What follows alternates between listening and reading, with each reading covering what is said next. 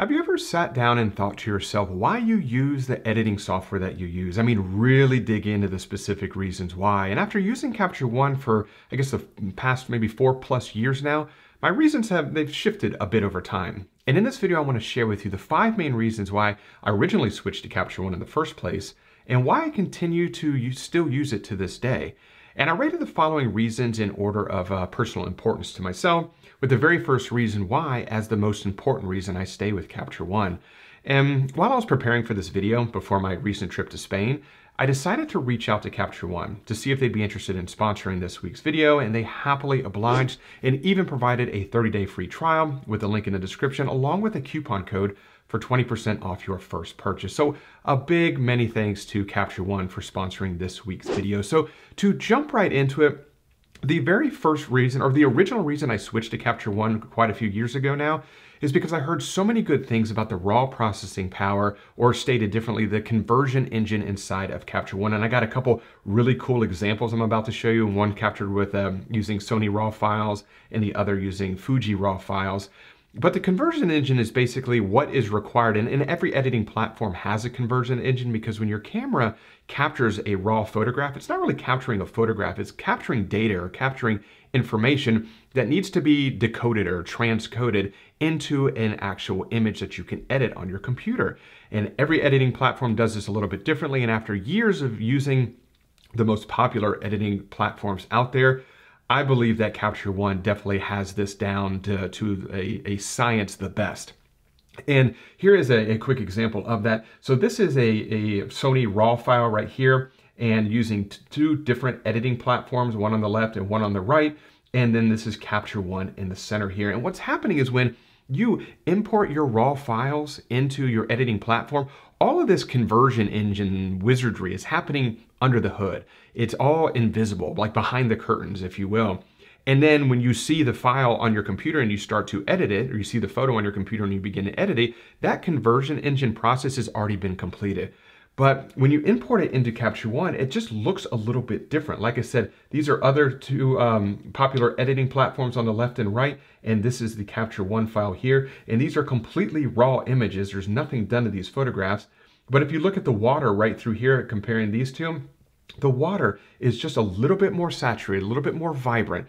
The Capture One conversion adds or kind of, I guess, the way it transcodes or decodes the information. I don't know the secret sauce involved here, but the images just come out with a little bit better contrast. The colors look a little bit better. You can definitely tell right through here on each of these 3 examples that the Capture One just has the colors have a little bit more richness to the tones, and the contrast is a little bit better. And those are the things that really step out to me, or jump out to me.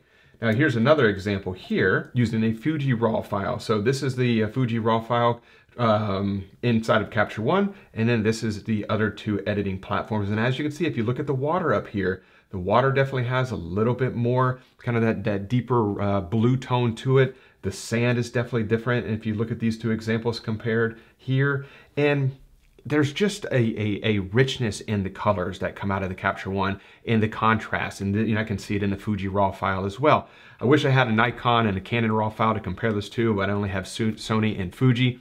But I think you would agree that the colors definitely look a little bit better, and the contrast is a little bit better as well. You can see how much kind of darker this area is on the other editing platforms versus Capture One. So what's really cool about it, that's just something that happens in the very, very get-go. It's before you ever even move a slider. I feel like Capture One automatically kind of gives you a leg up in the editing department, if you will, before you ever even start to edit anything. So the second reason why is the advanced color editor tool. Now, I'm sure if you talk to anyone who's used Capture One, one of the very first things they talk about is the color options. The power behind the color editing tools inside of Capture One are vastly superior to other editing platforms. And I'd have to agree that Capture One really does hit it out of the ballpark when it comes to color editing.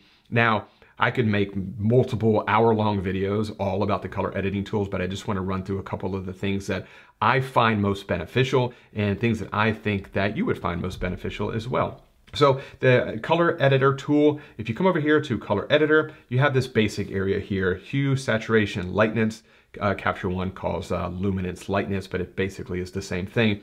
But if you come over here to the advanced tab, this is where I think a lot of the magic happens. So you have this kind of empty thing here, this empty circle. You click on it, nothing's happening. But if you click on this and you highlight that little color picker, and let's just pick a color here, this green area, it's automatically going to select that color here on the color wheel, which is indicated by that dot. And of course, we can increase the saturation of that. We can increase the lightness of that. But what is really, really helpful here is, one, you can select this little checkbox here, view selected color range. Select that, and only the color that you selected is going to be colored. Everything else is going to be in black and white, which really makes editing specific areas of your photograph that much easier. So we can increase the lightness of that area. We can increase the saturation of that area if we want. We can shift the hue more towards orange and yellow, or make it more green. But what else is really, really neat, and what I find this most helpful for that I'm about to show you, is determining whether or not you've oversaturated colors, and it's this right here. So this little box on the left, this is the original color, and this is the way the color looks now. So we went from here to here, and that's a pretty drastic change. And this is kind of what I look at when I'm trying to determine whether or not I've oversaturated a color. If that difference between what it originally looked like and what it looks like now is a huge disparity, there's a good chance I might have oversaturated that. And why I think that's so beneficial is because it's one of the most difficult things to see, is whether or not you've pushed saturation or overall vibrance of certain areas of your photograph too far. There's not a really good tool to determine that. I think this is by far the best tool I've ever seen, is being able to see that before and after of that specific color. So now that I can see what a huge difference that is, I'm gonna bring that saturation way down. And you can see how that's changing now a little bit. See, still a big difference here. I'm gonna bring this down to maybe about right there. And now that's starting to look a little bit better. And I can toggle this on and off. So before and after, before and after. So I think that that looks pretty good. Let me come up here and I'm gonna create an adjustment layer, a new filled adjustment layer. And let's label this color. I'm gonna do this again, but this time let's pick a color up here in the sky. And you can see that it selected that color right there. We can saturate it a touch. And once again, we can see this is where the color started. This is where we're at right now. I can bring that saturation way up and you can see the difference there.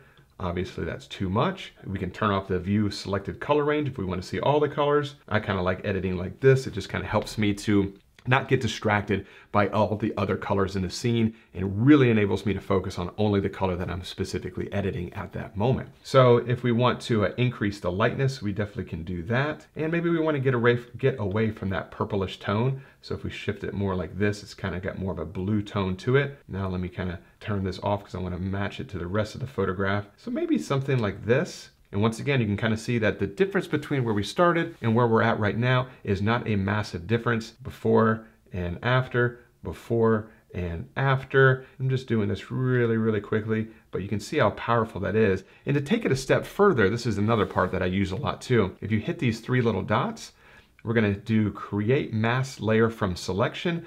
This will take a couple seconds. And what it did is it made a mask up here. Let's label this color mask.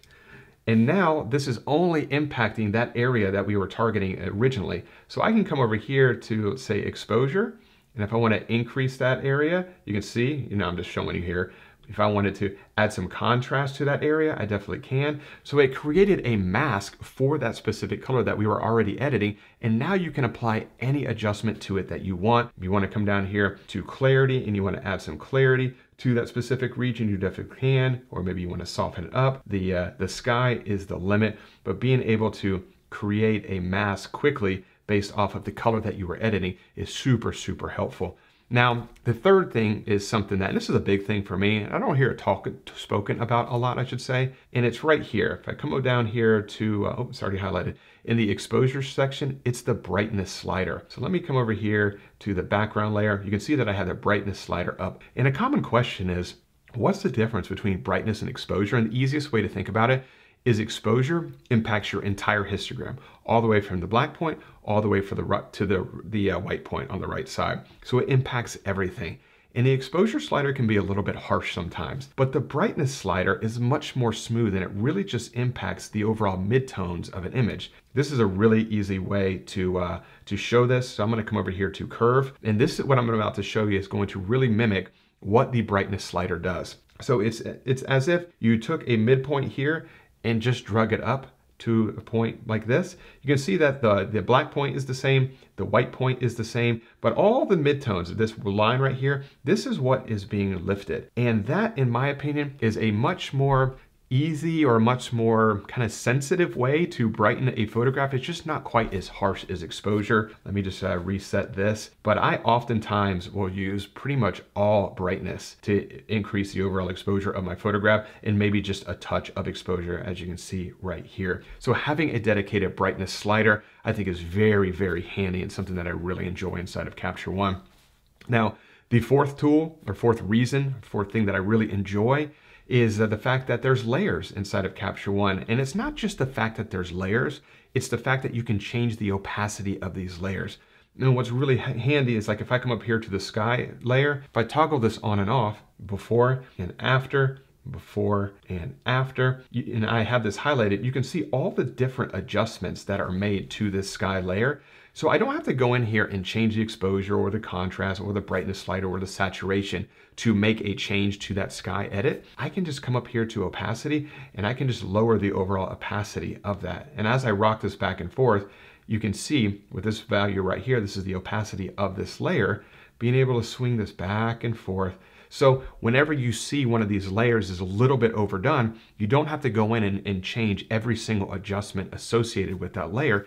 You can just change the opacity of that layer, and that's super, super helpful. Helps you stay organized, it saves you time, and it's just a much better way to edit specific areas of your photograph that might be a little bit underdone versus areas that might be a little bit overdone. Now, the last and certainly not least reason why I continue to use Capture One is the fact that they have levels. So I'm going to close down exposure here.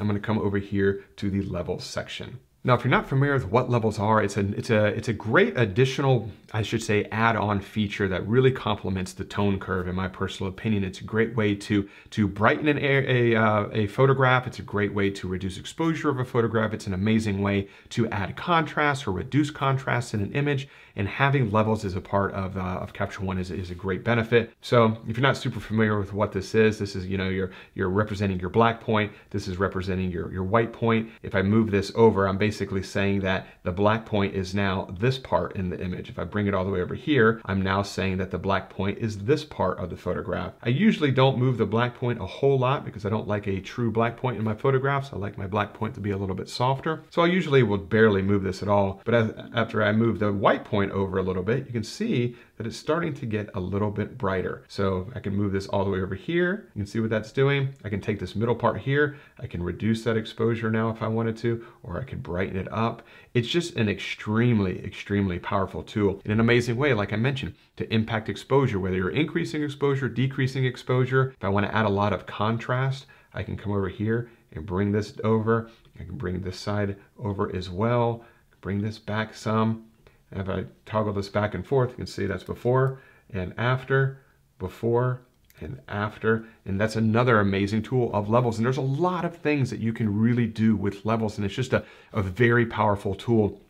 Similar to the tone curve, there's 100 different things you can do with the tone curve. There's also 100 different things you can do with the levels section, and having that a part of it, of Capture One, is just one of those things that just makes it an overall super robust editing platform. So I hope that was a real kind of quick deep dive over the 5 main reasons why I switched to Capture One many years ago and why I still continue to use it to this day. It's an extremely, extremely powerful editing platform, and these are the features that I think really kind of sets it apart from other editing tools out there, and things that I think that you might enjoy as well. So if you have any questions about anything covered in this video or any questions about Capture One, please leave those in the description, or in the comment section below, and I'll do my best to get back in touch with you as soon as possible. And as always, thanks so much for spending a little bit of time with me today. If you enjoyed this week's episode, if you could, give it a thumbs up. Subscribe to the channel if you're not subscribed already. And as always, I really do appreciate you checking out this week's video, and I will see you all next Wednesday. Bye.